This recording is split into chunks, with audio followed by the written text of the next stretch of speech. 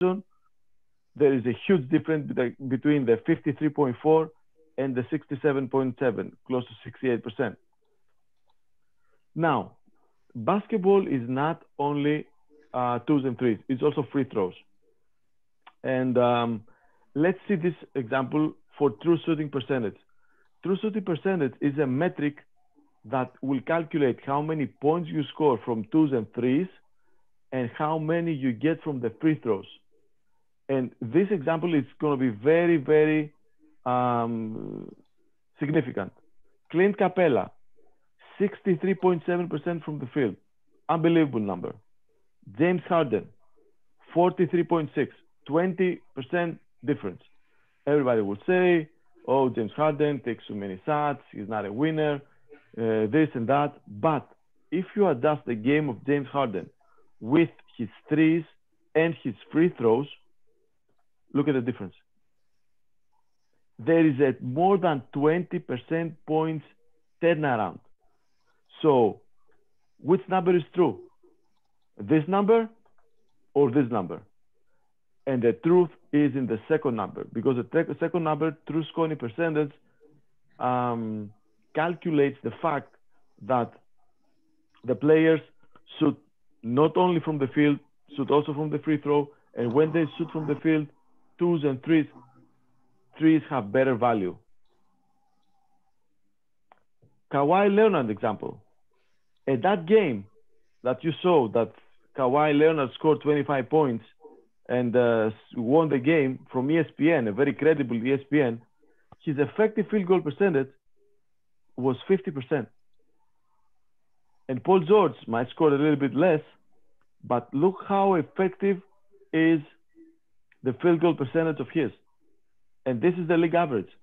So Kawhi Leonard, just because he scored 25 points, got in the first page, he got all the attention of the world, and he's shooting less than the league average at that particular game. So that makes you thinking. Usage percentage. This is another metric that we like to see. It's an estimation of the percentage of the offenses that the player is using while on the floor.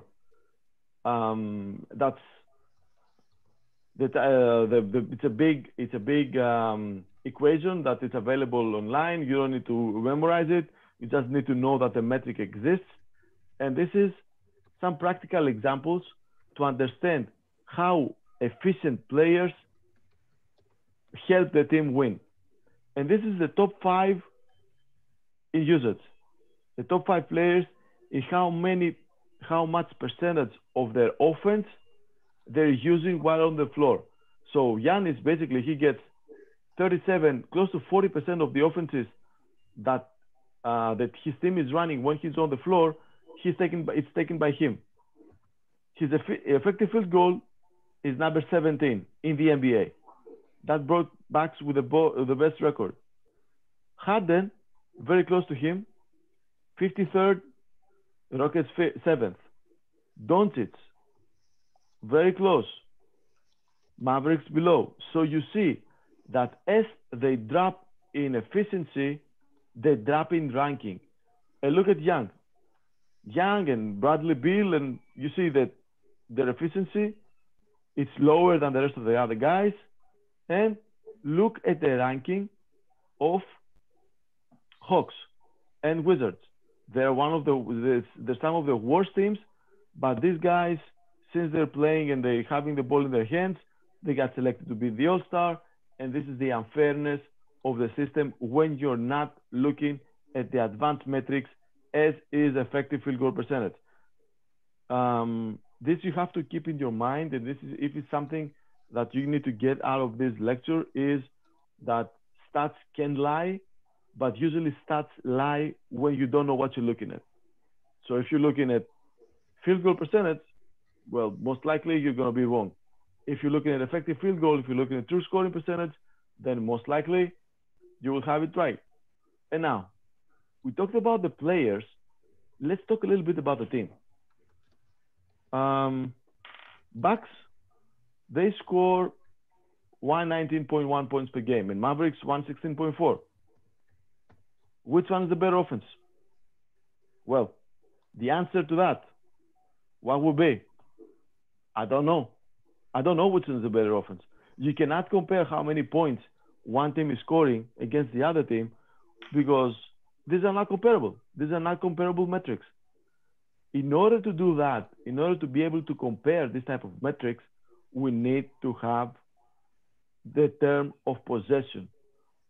Because we don't know how many chances Mavericks had to score this point, how many chances the Bucks had to score this point.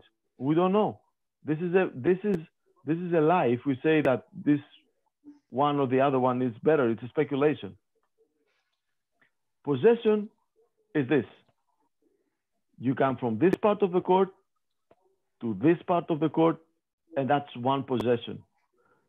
While you can stay on this part of the floor, you can shoot, take the offensive rebound, kick it out, shoot again. That's still the same possession. You might have two shots, you might have two plays, as we said, but this is the possession. And how we calculate the possession is by this formula. We add the field goals, free throws attempted times 0.44. This is a number that they found that is free throws that terminate the possessions. We add the turnovers because turnovers terminate the possession, and we take out the offensive rebounds because offensive rebounds keep the possession being the same. So if we want to find out what's the possession, it's very simple calculation. Everybody can do it. You can do it on the bench. You can do it live. You can do it with your cell phones. It's very, very simple to calculate, to estimate how many possessions are at a game. I have a question.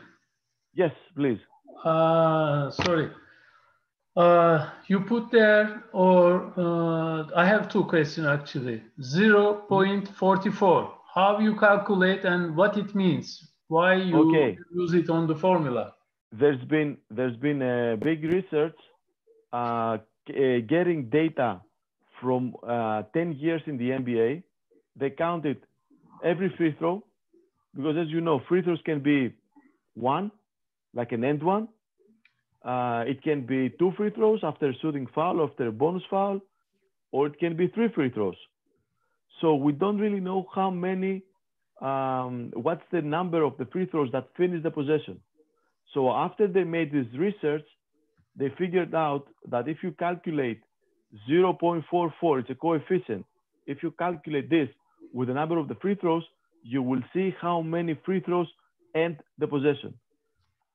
This is an estimation. This is data from the NBA. There's been efforts to make it new with data from EuroLeague. This is a project that we do in Newstats with cooperation with the university. So we will soon find out if this coefficient exists still. But right now, everybody works with this coefficient, this 0.44. This is what you have to calculate, multiply the free throws with. And is there any other formula that you believe before that formula? Because there are a couple formula to calculate for the possession as well. So a couple of other formulas. These other formulas, what they do, they have regressions equations. I don't want to bother you too much with technical things. So it's coefficients from regressions that are made. Studies are made in the American basketball. There is nothing that is the same with that has done. Work has been done in European data. So because we don't know if this data is true, we're not using, and we're using the most simple form, which is this form that we showed you right now. Okay, thank you. No problem. So if we go back to our example and see how many points each team is scoring per 100 possession, this is the offensive rating. So if we do that, we find out that the Mavericks score 117.0. This is points per 100 possessions. So if the game was played for 100 possessions, Mavericks would have scored 117. The Bucks would have scored 113. So despite the fact that the Bucks actually scored more points than the Mavericks has a more efficient offense. So the answer to our questions is the Mavericks. The Mavericks have a better and more efficient offense than Milwaukee because they score more per possession than the Bucks do. And this is how we make a metric, a variable. That's how we make it comparable. Other examples. New Orleans. New Orleans, they're fourth in points scored, but they are 15th in offensive rating. And this is why we need the analytics. This is why when you go and structure your game and you play against a certain team and you say, okay, this team scores 116 points. I look at the ranks. They're fourth in the league. They have great offense. If you don't look at the offensive rating, if you don't calculate the offensive rating, you will not have the whole truth. This team that you overestimate, that's been fourth, actually it's 15th. Actually, it's in the middle of the pack. And it can be vice versa. You can have a very average team in terms of scoring and can be a very, very highly efficient team. So you need to know the offensive rating. You need to know the analytics before you make any type of decisions. Defensive rating, same procedure for defense. Bucks and Magic, they have the same pretty much points. They receive the same points. Somebody might say that, you know what, they're similar. They have similar defenses. Well, it's not, because Bucks defensive rating, Bucks receive in 100 possessions 101 points, while the Magic 108.7. So that means Bucks have the best offense, the best defense in the NBA. Magic 9th. So you get the feeling, you get the feeling of what I want to say. Don't look at the numbers itself. It's deceiving. You need to have the analytics behind it. The same goes for every metric. For example, rebounding. The defensive rebound percentage and the offensive rebound percentage is different. So when we're talking about the defensive rebounds, we say, okay, this team is averaging, I don't know how many, 20 defensive rebounds. The other team is averaging 15 and so on. But you don't know how many chances there are for rebounds. And this is this formula, what this formula tells us. The defensive rebound over defensive rebound plus the opponent's offensive rebounds. So how many rebounds were in a basket and how many of them did we take back for defense and for offense? The expected average is teams need to have around 73% for defensive rebound and around 27% for offensive rebound. That's the expected average that you might have for a team. Let's look at examples. New Orleans, they take 11.1 offensive rebound. They're second in the league. But when you do the percentage, they're seventh. And they get 22.9. Now, assisted possessions versus assists. And this is an example where last year, I'm a big fan of FS basketball, because in this part, FS was the best team in EuroLeague last year. It's not the actual assist that matters, but the percentage of baskets that comes off assists. Golden State Warriors, they're 12th in the assists they make, but they're number 2 in percentage. So this is a very important metric. Do not stay on one number. Some of you might have heard like a first step of like a first place of analytics, the 4 factors. Well, the 4 factors, just to make it simple for you to have it, is nothing. It's nothing simple. It's nothing strange. It's nothing complicated. It's the answer to the question that Dean Oliver gave to the world: how do teams win the game? And teams win the game by making shots, by avoiding to turn the ball over, by going to the offensive rebound, and that's all 3 is possessions and by going to the basket. So by putting together these four metrics gave an idea of what a team is doing in terms of how they handle the possession, how they score the possession, and if they lose it. So effective field goal, turnover percentage, offensive rebound percentage, and the free throw rate. This is an example of the free throw of the four factors. That's from EuroLeague. That's from our work in Newstats. And this is a random team. 60% is the best team in EuroLeague. 16.2%. It's one of the bottom teams in EuroLeague. 30% offensive rebounds and 11th in the free throw rate. Free throw rate basically shows how many points you get when you go to the basket, when you go to the line, according to the possessions that you play. Now, when we go and we scout a game, what do we need in terms of analytics? We've seen all this. We have to start with offensive rating, defensive rating, this type of ratings to be in a percentage. And now, look at the opponent statistics. The team's defense starts according to the home court, home or away, according to the result, wins or losses, according to the shape, 3 or 5 recent games, and we have these printouts like this, so you can all play with that. And this is before we go to the play-by-play statistics. This is an example of how play-by-play statistics is kept in EuroLeague.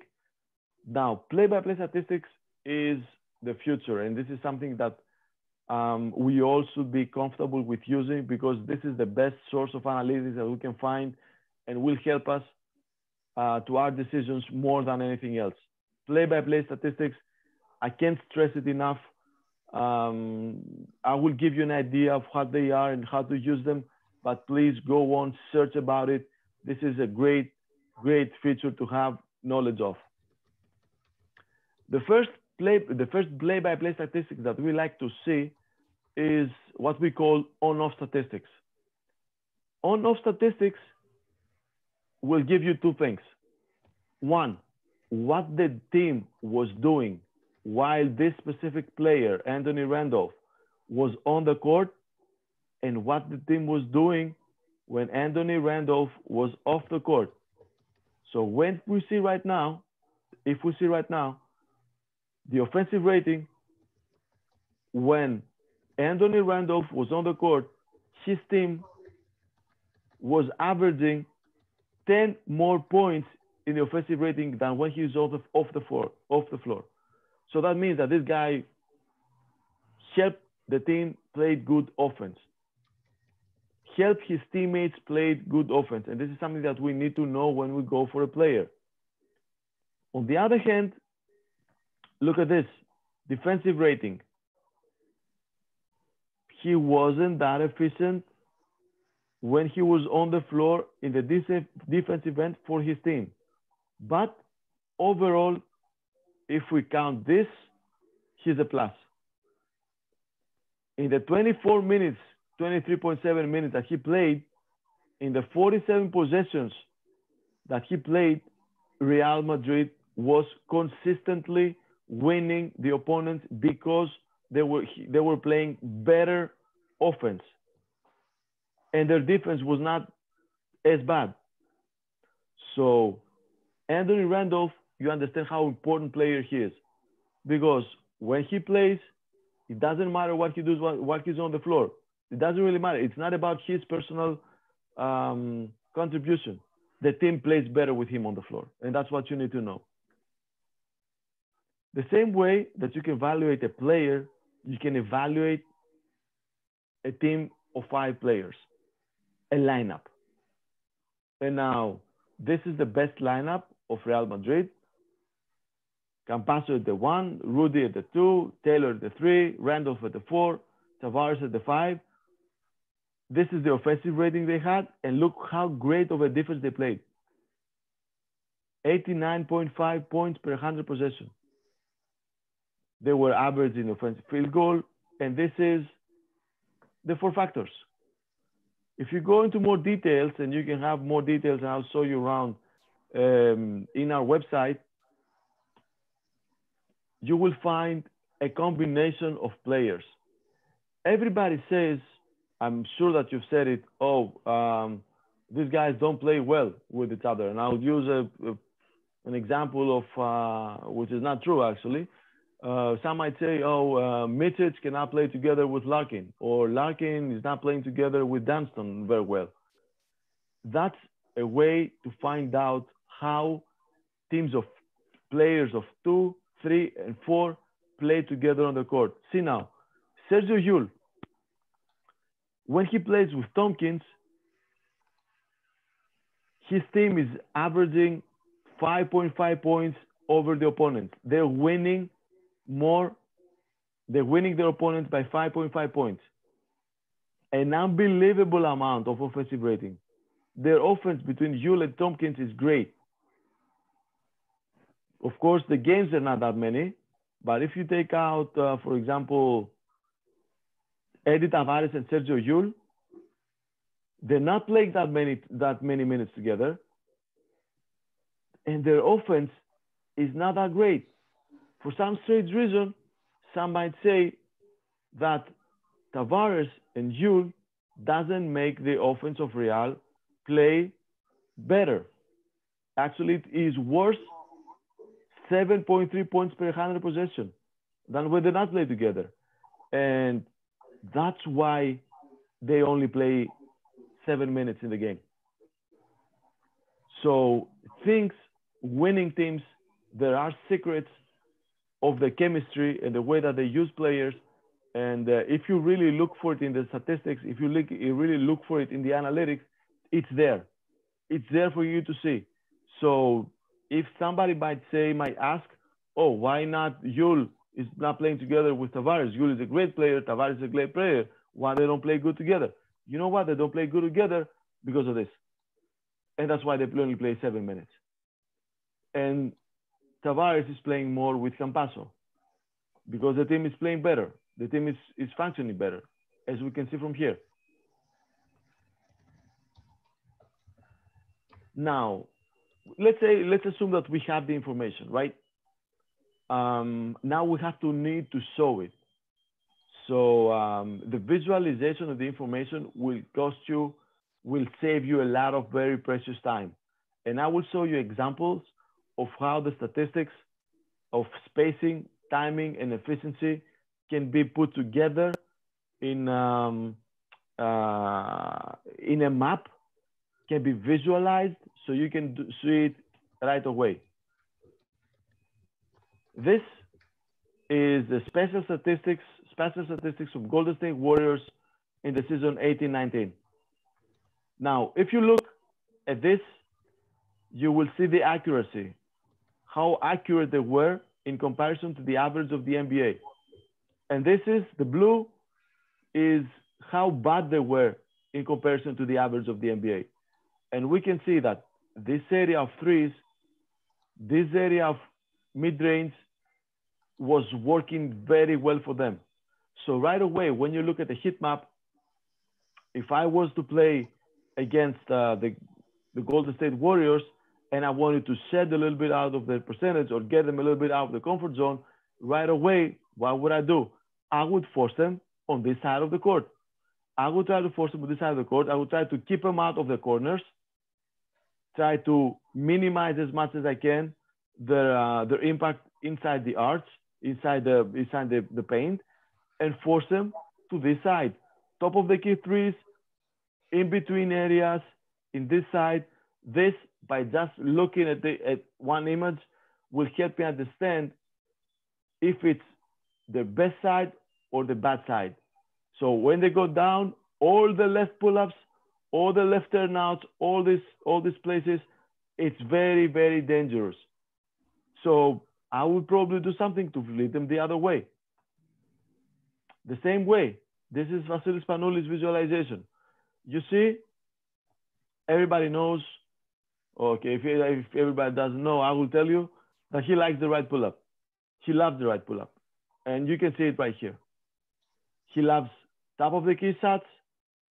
He likes right pull-ups. He never goes to the corners. And he is average in the in-between area. So he likes right pull-ups and right drives, as we see from this color. And so when you see a heat map like this, and this is a lot of games, and you can experiment with the situation, then you know what to do. You don't want to force Spanoulis to the right. You don't want him to go to the right because he's extremely dangerous. You want to take him out of his comfort zone, make him far left, force him to the corner, keep him on these areas, force him to take shots from in between where he doesn't like to take shots and where probably he's not as successful. But if he gets in the paint and if he goes for the right drive, you know what? Most chances are that he's going to be successful and you're going to be ending up with some problems guarding him. Another thing I'm sure that you've heard, it's a saying that everybody has in the team. A player comes to you and you tell him something, or why don't you shoot like this? Why don't you are more aggressive? And they come to you and they say, you know what, coach? The point guy won't give me the ball. He won't pass me the ball. And you're thinking and you're kind of worrying and you're saying, well, is it true? Is it not true? And this statistic right here will show you if this is true or not, because you see the stats of Klay Thompson and you can see the stats of anybody. We just pick a selection of NBA and you see who passed him and for what type of shots. So corner threes of Klay Thompson came mostly from Kevin Durant, Draymond Green, Steph Curry, and very, very limited from Andre Iguodala. If you see the lines, I don't know if it's that obvious in your computer or not. So you know who is passing to whom. If Klay Thompson says that Kevin Durant doesn't pass me the ball, well, he'll be a liar, because Kevin Durant passed him the ball for short two, for a long two, for a corner three. Kevin Durant has passed him the ball. So the same as Draymond Green. See the big line of passes leaving from Draymond Green's part, going to Klay Thompson's part. So you know who is passing to whom. And this is also very important to see. The point guards, the distributors, the passers in this team was Kevin Durant and Draymond Green. Something that you might have as a feeling, something that you might experience from your past, something that you hear talking on the internet or in coffee houses or in places where fans get together. Well, this guy's not passing to what or whatever, or this guy's not playing well with each other. We see that with analytics, we have this information. We have it. It's there. The same. For a league, you see out of each position, which one is the best player. Best player for finishing under the basket. Giannis. You can have the same for a team. You can have the same for a team. You're playing against FS. Who is good from this area? Who is good from that area? Who is good from under the basket? And how does this compare to the average? They might be good, but they might be good being below average. So this is a thing that you need to be aware of. It exists. It's out there. It's not something crazy. Now look at this. This is LeBron James. LeBron James, how he shoots from the ball. How he shoots the ball. He shoots the ball under the basket, 63%. He takes top of the key threes, 31%. Sometimes he goes the corner, 37% from this side. So if we play against LeBron, take him out of the paint. Take him out of the paint. Force him right. Force him to this area. Force him, keep him on the top. Make him shoot the top of the key three. Contest him. Force him to the corners. And this is where he passes the ball. So this guy gets 25 points per game, and 27 points per game comes via assists. he passes for a layup, and he passes for a corner three. So every time we see a penetration of LeBron James and we want to cut off his side, his passing, what we need to be aware of, he's passing for a layup, he's passing in this corner more than anything else. So somebody who's up there, come back and help, because he's not going to stop and pass back to him. These little details will help you have a better game plan, will help you have an advantage for a game plan over your opponents, because you know, you don't imagine, you don't think that something strange might happen. No, you know that LeBron James, when he penetrates or when he's inside or when he wants to pass, he's not going to stop and pass back to him. Never. He will go on and find the corner. He won't go on and find the big man. Take that away from him. Help someone with some other ways. And I'm using LeBron. It could be any player. Now, another thing that we can have is we can have a report for a player, and we can compare him to the league. We can see how stable he is doing that. If somebody is familiar with statistics or simple statistics, I don't want to be bothering you with technicalities. There is a meaning of standard deviation, which means how much his average deviates left and right. For example, a very simple example could be if somebody has a 10 points average and he is usually shooting either 10 points or 12 points, is a more stable player than somebody who is 10 points average, but one time he might be scoring 19 and the other time he might be scoring 1. So this is stability and instability, and we can have it and we can present it in a way that he can be compared with other players in his position. Now, this I like the most. This I really like the most, because this is visualization of playing time. And I'm sure that with 1 second, you can understand how Real Madrid started the games and how Real Madrid finished the games. That's from 2 years ago, the data. Randolph, he started every single game. He's a player that played this minute is the first quarter, second, third, and fourth. He played all the times dark blue color in the first quarter. He played all the times in the third quarter, and he might be in the game for the last couple of minutes. Same with Yul, first and third. Same with Kozer, first and third. Same with Taylor, first and third. Same with Tavares, first, third, and a little bit fourth. And now, who closed the games for Real Madrid? Who were the closers of Real Madrid that was very, very important? Campazzo, second and fourth. Rudy, second and fourth. Trey Tompkins, second and fourth. And maybe a little bit Ayon, maybe a little bit Tavares. The other ones were interchangeable. So three of the players were key players for Real Madrid that were in the game in the last minutes.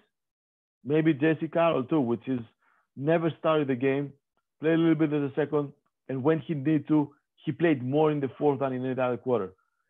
So by looking at 1 minute, you don't need more than that. You need 1 minute, and you understand the rotation and the chemistry of Real Madrid. Guys, this is something that a few years ago we never had, and this is something that we couldn't have had if we didn't have play-by-play statistics. Everything that we've shown so far is coming from play-by-play statistics, and this is why it's very, very important to know and to have. The same way, we're not talking about game time, we're talking about scoring. And this is how Real Madrid is scoring. Andor Randolph scores the first quarter, scores the third quarter, maybe a little bit at the end. Yul scored, this is from a different season. Yul scored in the end, Campazzo scored in the end. Again, we see how important Campazzo is for this team of Real Madrid. This is actually from this year. The previous one was from the 2 years ago. Another thing that we have, this is a league. This is a work that we did. Yes. Sorry, the previous table. This one. Is 5-minute intervals, right? And totals. This is 5 minutes interval. Yes. This is every box is 5 minutes. So let's say Anthony Randolph. So at the first 5 minutes of how many games? 50 points. Like let's say. This is 10 games. The first 10 games. 10 games. First 10 games. First 5 minutes, he scored 50 total points. Yes, exactly. Okay. Exactly. Thanks for the clarification. I went a little bit sooner on this. And this is from the World Cup. And you see the teams in terms of the offensive rating, the defensive rating, the pace, assist percentage, assist to turnover, effective field goal, turnover percentage, offensive and defensive rebound percentage, and free throw rate. So right now you see at the top 11 teams on the World Championship, and just by seconds you see exactly which ones were the better teams. Real Madrid had a very good, Real Madrid. Spanish team had an excellent defense. Serbia had a very good offense, but the defense was not that great. The American team, it was pretty average on both ends, maybe a little bit better defense. That's why they didn't have good results, and so on. And I would also like to show you just a couple of things that we have new in new stats. And when we look at, you still watch my screen, right? At Fenerbahce, we see all these things that we discussed about, 4 factors. We see the roster, we see the games, we see the heat map, points scored and minutes played and everything is in there. We see the on-off statistics for every single player. We see the lineups and everything that comes with them. And with a click of a button, if you click this button, immediately you get this report. This report will show you the roster, will show you the last results, will show you how the team is reacting on on 4 factors, how they compare with the opponents in traditional stats and advanced stats, how they're scoring, the heat map, and how each player ranks with the competition. So you can have this with a click, just have some key elements if you don't want to create your own reports like this, or you can have a table like this, and it shows you with green color the players immediately that stand in each category.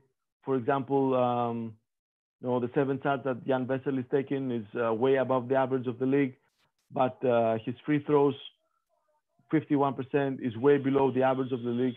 So you know what to expect in terms of who is overperforming and who is underperforming in the team. So that would be all from my side. If you have any questions to ask, I'll be happy to answer. The whole question is this, though. Try to look for the right way to say the truth. The numbers have always the solution for us. And if you stay with traditional numbers, sometimes you might be wrong. You might be overestimating the value of points, and you might underestimating the value of efficiency. And what made FS great these last couple of seasons in EuroLeague, if you study their stats, is that FS was not a fancy team. They were not a team that they had great games, but they were not a fancy team. They were a very, very efficient team, a very effective team in most of statistical categories. And this is what made them, gave them the wins. This is what gave them the advantage, the fact that they were very, very efficient. So that's all for me. If you want to have any questions, I'll be glad to answer, and I will stop sharing my screen so I get a chance to see you guys. Hi, Coach. This is Ahmet. Thanks for joining us. I have two questions. One of them, is that a full account or just basic account of that site, New Stats? No, you can have it as a no. We have as a basic some things, and full account is more things, and we're working on customizing. Yeah. If you have any offers or if you have any questions that you want to be customized, or you want to see, like whatever you want to see, we can provide. Yes, yes. I was asking about your sources feeds and where you get these stats, but I think there is an answer like that. My second question is, I think reading stats is more important, analyzing them. What kind of mindset do you have when you analyze a game or player? What are your priorities? Great question. Because Great question. I will answer you that. There are lots of combined stats to analyze. That was my question. Thank you very much. Great question. Thank you very much. What we analyze, what we do this, in everything that we do, there is a so-called bet. You know, there is two percentages. That one is never 50-50. One is 60%. The other one might be 40. The one is 70%. The other one might be 30. So we try every time when we make a selection to base our selection on data and go with what is less percentage every time. So if we see a heat map and we see that this player is great on the right side and he's shooting, for example, 60%, and from the left side he's shooting 30%, then we're going to force him left. We're going to keep on forcing him left. If he beat us, he will beat us by having to make something great, something way more than his average. So every time what we do, we try to find the percentages and we take the higher and we leave the slower percentage to our opponent. And we do this in every aspect of the game.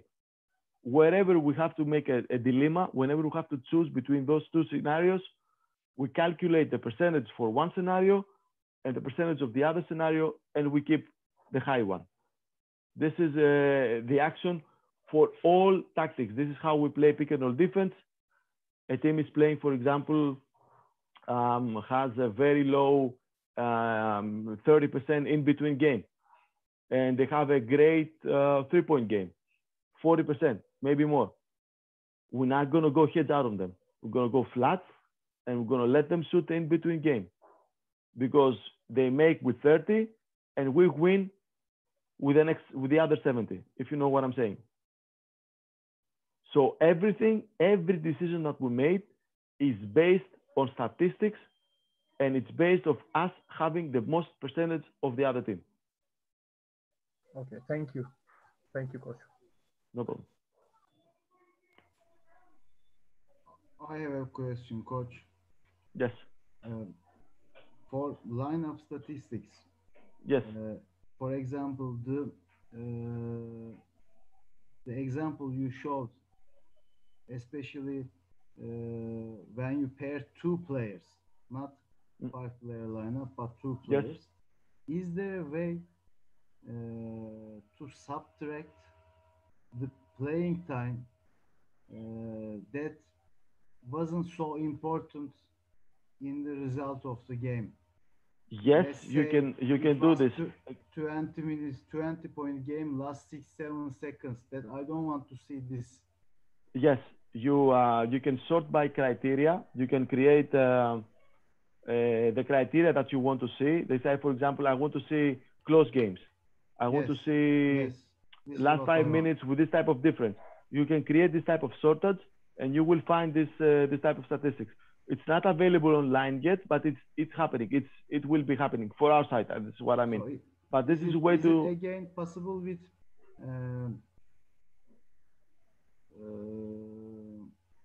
step by step. What was it? I forgot. Play by play. Play by play. Is it again Yes, possible? everything is play by play. Everything is play by play. We can make this. We can make the criteria that we want. We can select a filter, for example, and we say we want to see all away games that finish with difference of 5 points, and we can see the combinations there. So we take away all the garbage time because this is very, very important. What you said, garbage time can alter the results, and you might think that the guy is super scorer and he scored it when the game was 15 points difference or 10 points difference. You know what I'm saying? So yes, play by play. Only play by play can do this. Maybe two young guys who play 5 Exactly. minutes per game could end up the best player in the team because of this garbage time. And if you want, you can take away the young guys. You can take away these guys of the garbage time. You just throw them out of all because they can change the statistics. Exactly.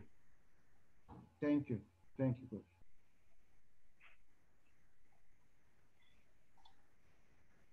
Başka sorusu olan var mı?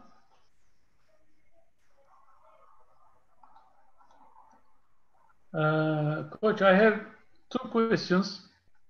One of them, how you, as an assistant coach, how you convince the player to use those stats and to affect their performance during the game, and how you convince the head coach as well, because you know they have many things in their shoulder. Sometimes they may say, okay, you did a good job, but there are some more chemistry things that I have to handle. So convince is a more important art for you guys who read the stats. So how Exactly. you convince the player and how you convince the head coach to use the effect of the stats?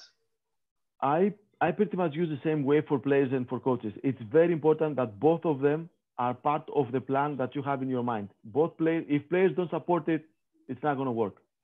Whatever coach, even if the head coach supports it, if the players don't support it, it's not going to work. And I tell them this. I tell them, okay, if you let this guy shoot a 3-point shot, this is a 60% chance that he will make it. If you force him in the paint, this is a 40% chance that he will make it. So it's up to you. What do you want to do? If you want to listen to me, if you want to listen to what I'm saying, this guy will go and you will shoot a low percentage shot.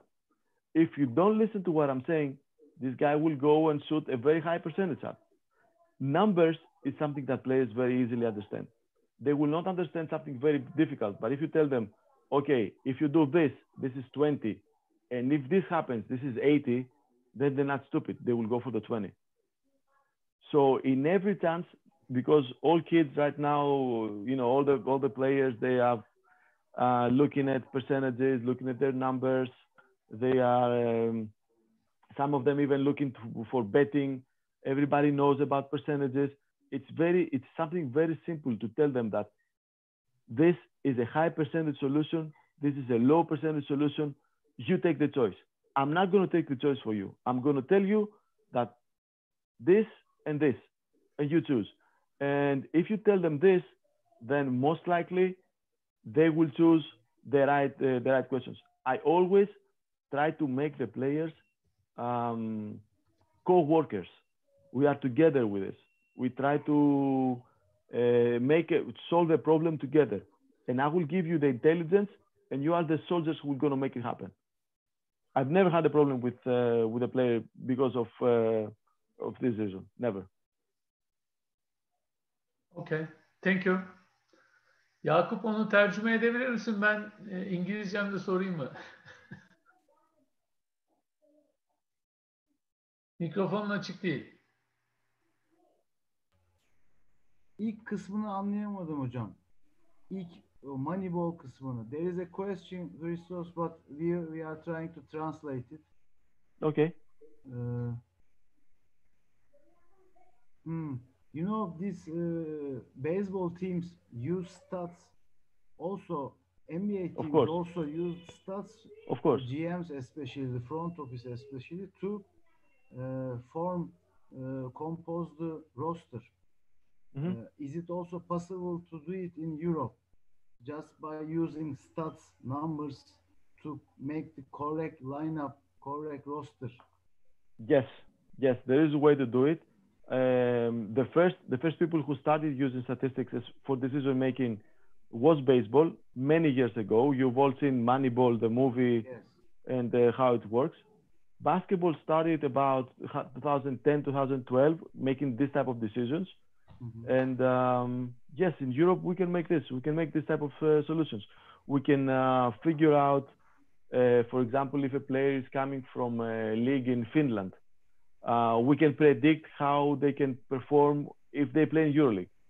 We could predict how we're not going to give you exact number, or he will score 12 points, but we'll give you that this guy has a 70, 80% chance of him becoming a key player in the EuroLeague team, or this guy has a 20% chance of becoming a key player in the team. So there are solutions. There are many techniques, and now we are working a lot with new stats, with machine learning and artificial intelligence. So we have a lot of these options trying to predict the performance of a player in the future for a league, for a different team, there's a lot of things that can be done in this direction. And the basis for everything is the ability to manipulate play-by-play statistics. If we have the raw data of the play-by-play, we can work miracles. Everything can happen. And imagine that the NBA teams, they have maybe the Spurs, from what I know, they have 15 people working full-time as the Department of Analytics. So it's a lot of work. And in Europe, you know that we have to be a little more resourceful because no teams have the money and they don't have the resources for this. But there's a lot of room for prediction according to the data that a team has. So you say, let's say as a EuroLeague team, I want my guard duo, 2-point guards, who will share 40 minutes. Maybe they will play together sometimes. So total they will play 45, 50 minutes. And I want these guys to make total 12 assists every game. So I am searching. I will select one player from Eurocup and I select another player from Champions League. So by checking their stats and using some metrics, so I can predict their performance next season in EuroLeague. So you say this will be possible? Yes, and this is a combination. Right now, today, this lecture, it was about quantitative statistics. Yes. Quantity, how many? Yes. Now we can have the same analysis for quality. We all have synergy. If we have worked with synergy, we know pick and roll passer and all these things, yes, what they have. So we can combine qualitative and quantitative, and we can give an estimation. It's an estimation of his performance in the future in a higher level. So there can be an estimation. So if we have like two players, as we say, Eurocup and one Champions League, we can combine their quantitative and qualitative data, and from this we can project their career in the future. Maybe nobody's going to be 100% ready, yes, but we can tell you that this guy has a 80% chance to make it. This guy has a 6% chance to make it.